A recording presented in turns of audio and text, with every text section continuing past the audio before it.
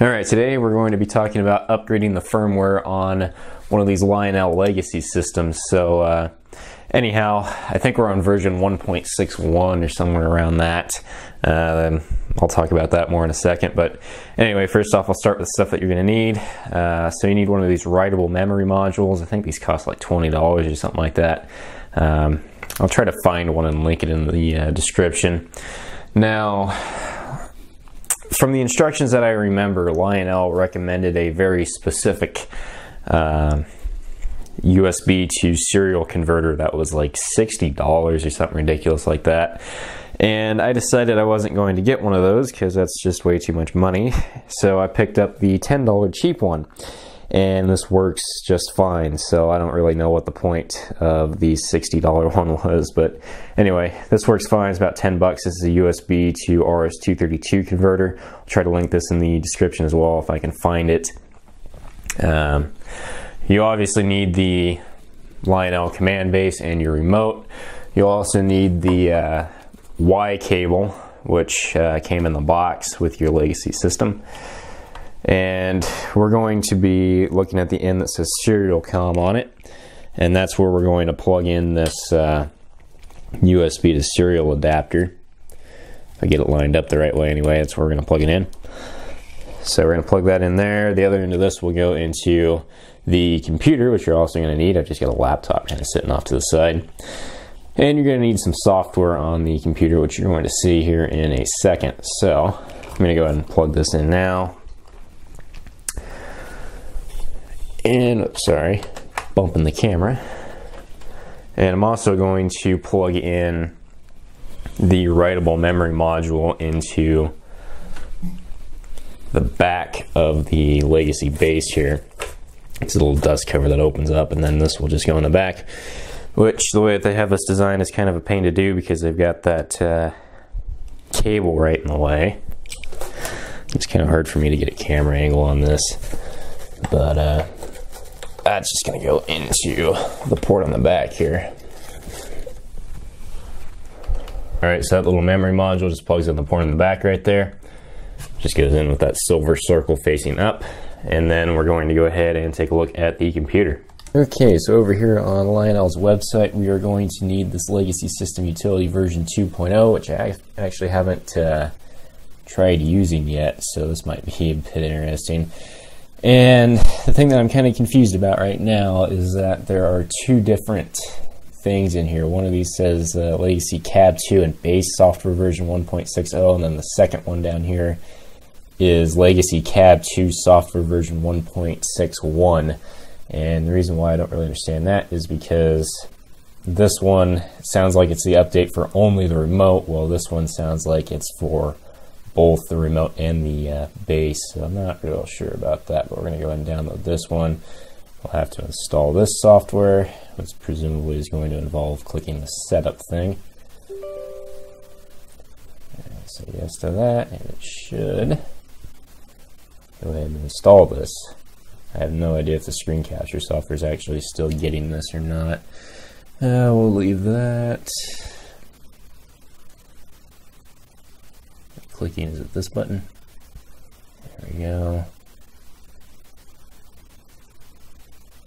It's kind of a weird setup process compared to most of your modern ones. It looks kind of old and outdated, but we'll see. It says it was completed successfully, so hopefully I can get my recording software out of the way. I don't see a shortcut to it though. Let's see. I know it said program files x86 and then Lionel LSU. Here we go. We can go ahead and right click on that and say create a shortcut. Should be able to. Yeah. And it should put it on the desktop right there, and we should be able to open that up from here. And this doesn't really look that much different from version 1.0, so this shouldn't be too bad. Select method, we are going to use a serial port. And serial port is going to be, since we already have that cable plugged in, there should only be one of them, but so in this case it's going to be COM4, and say OK. And it should be able to, yeah, base connected down here. Alright, so looking at this website, which I will link into the description, we're going to go down here, and I've already done this once actually because I got kind of confused about these two different versions that are in here. One of them is the CAB 2 only, and one of them is the base software and the CAB 2 software. Anyway, first off, you're going to need to download version 1.60.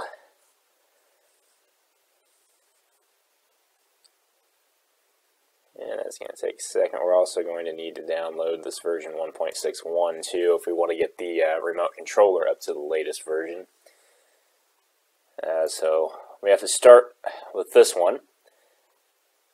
And you see this has the file for the base 2 and the CAB 2 and the sort of README document, which we'll take a look at in a minute. But we're going to click on extract and then extract all first off, because this comes in a zip file, and this won't come up. This is because I've already done this once. But anyway, when you do that, we'll come over here. We're going to say make the base module. We're going to do the base first, and you just go and find wherever you have that folder saved to. So in this case, it's downloads, and then it would be this one, and then it'll be this bas2-v1.60.base2 file. And we'll open that up, and it will make the base module. You'll see down here it said status connecting, and then it's status writing memory module now. And that'll just take a little while to make it all the way across there.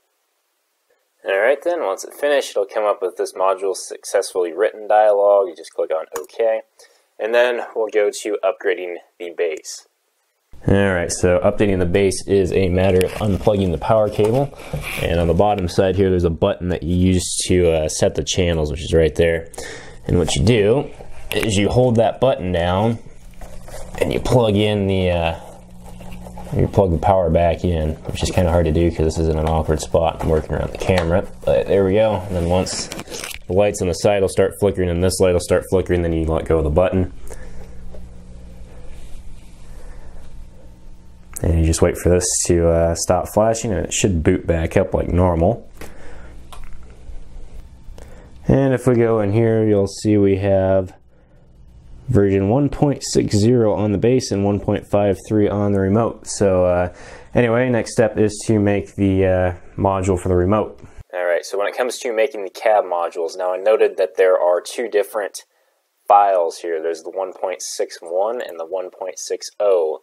Now, I could not go straight from version 1.6, I cannot go straight from the version that I was running, which was 1.53, straight to 1.61. I had to go to 1.60 first. So when we click on that Make a CAB module, we're going to go ahead and come in here. We're going to do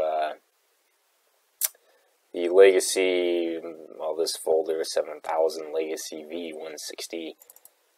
CAB 2 and base update, and you'll see that it'll automatically have this CAB 2 file here. So we're going to open that and write that module, and then we're going to update the remote to version 1.60. Then we're going to do this again with version 1.61, which is that other folder, which we'll also have to go ahead and unzip this. So we're going to extract these. And it's going to come up with the same error again. Again, you won't have this because I've already done this once, so I'm just letting it replace the files. But anyway, we're going to have to do that. This also has your manuals in it, I do believe. Yeah, instruction manuals that you can download and look at that. And all the different versions. There's also some tutorials, which I think, yeah, they're videos. Alright, so we got module written successfully again. We're going to say OK to that. We're going to update our remote, and then we're going to come back and we're going to write another module for version 1.61.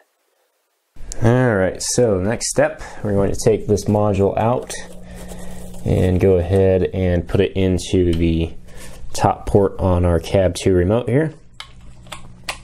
And then we're going to hold down the set button and turn it on, and you'll see that light flash rapidly here, and it should, once it's done, just boot up like it normally would.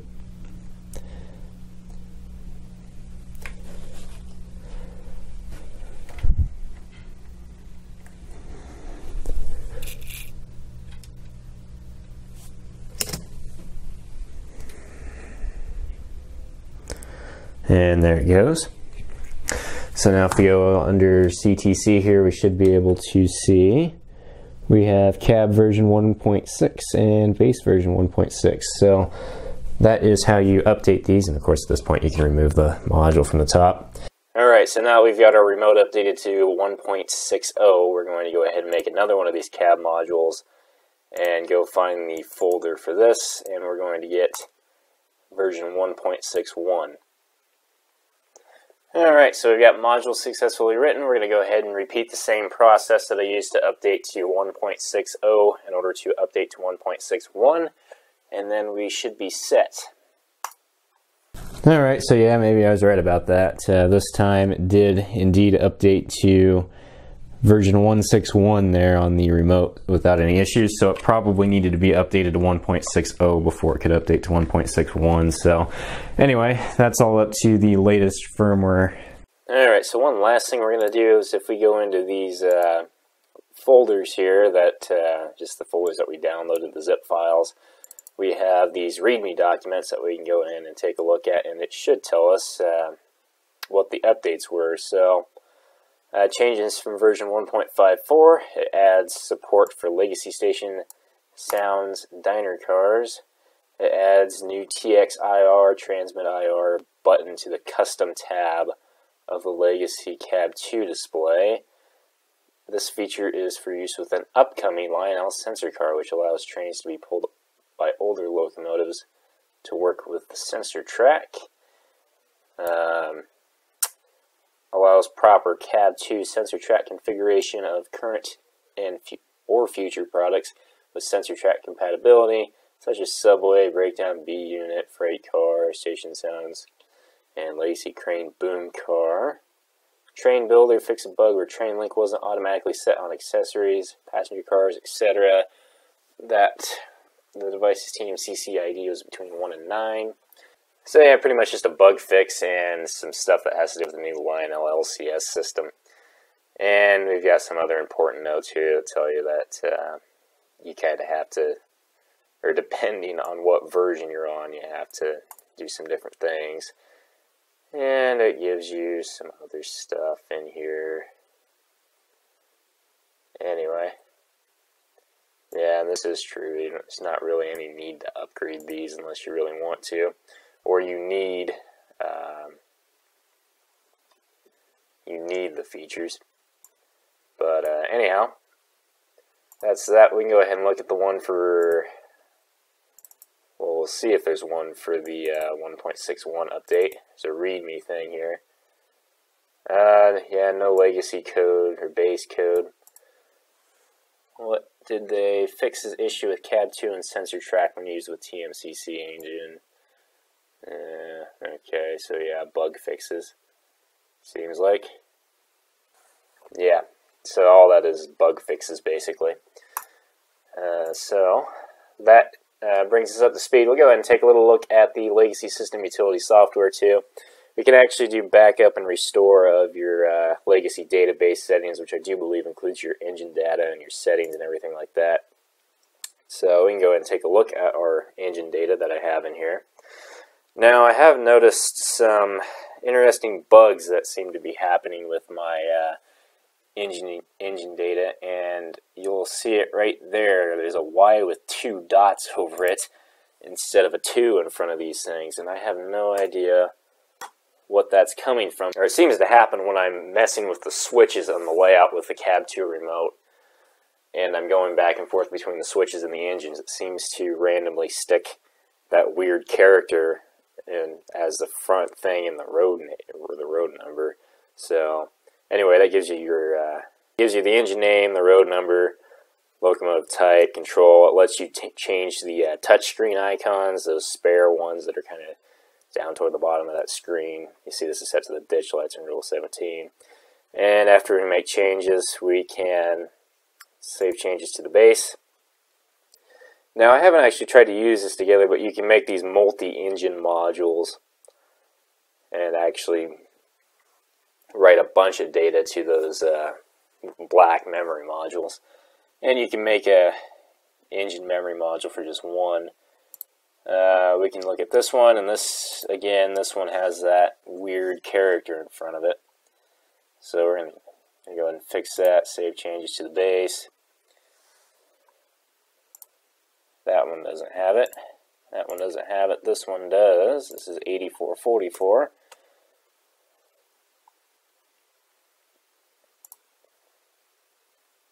And actually, I think I can set this to ditch lights as well.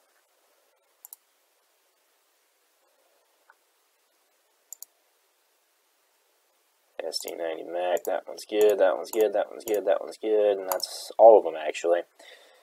We have train data, which I probably need to clear a bunch of them actually, because I don't have anything set up right now. I'm not sure what we're going to come up with here. Power Master, yep, that's right. Is that all I have? Show active trains only. If I turn that off, how many do I get? All of them. So if you click down here, it'll give you the info on the different engines that you have, and I don't even remember setting this up. That's 5-engine lash up. I don't remember doing this at all. There's no way to clear it apparently. So there's train 4, that's actually got one in it. Bet a bunch of these have. Yeah, there was one. 18. I don't see any way to clear these though, so I don't know. I guess that show active trains only button is kind of useful. Except now there we go. Accessory data, probably don't really have much for that. Actually, probably don't have anything for that. Yeah, just have names on them. Switch data. Can you name the switches, I wonder? I don't think so. I guess you can name the switches. That's interesting. I didn't know you could do that. We have route data as well. There's not going to be anything in that. There shouldn't be anything in that because I don't have any routes set up. You can add, apparently you can set them up from here. And base data, presumably, yeah, railroad name, route throw rate, and base revision. So yeah, that's not a whole lot. Anyway, that's about all there is to this software and updating the Legacy base and the Legacy remote. So anyway, that's it for now, guys. Bye.